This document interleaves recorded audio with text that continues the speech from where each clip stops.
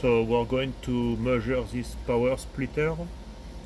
We terminated one port in a 50 ohm, so we have a 2-port VNA, so we're going to measure from port 1 to port 3. Port 2 being terminated in a 50 ohm. Going to plug it here. Port 1. So we have like 2 windows on the VNA, so we can look at the magnitude and Smith chart. And here it is. So S11 is like below 10, so we're even below minus 20 dB. The assertion loss S21 is like 3 dB, 3.7. What we expect, like, so we have like should be 3 dB if it was lossless, but we have some loss, so that's pretty good power splitter. Then we have S222, it's like below minus 20, same as S11. And on the Smith chart we can see like we're pretty much to 50 ohm. So this VNA works pretty well. This is like a calibration that was done between 4.7, as you can see, to 5.9 gig. Now I'm disconnecting it, so it's moving.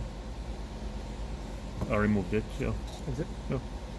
I calibrated the VNA between 4.7 gig to 5.9 gig. We are measuring S11, S21 and S22 in magnitude, and on the Smith chart S11. So the device being measured, it's a power splitter that works between 350 megs to 6 gig.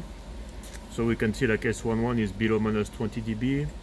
The S21, the assertion loss, is below minus 3. That is what we expect to split the power between 2 ports with some loss. Now we can look also at S21 with the phase. We can check the phase of S21.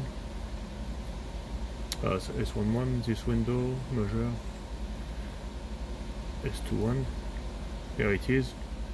So like everything is working on this unit.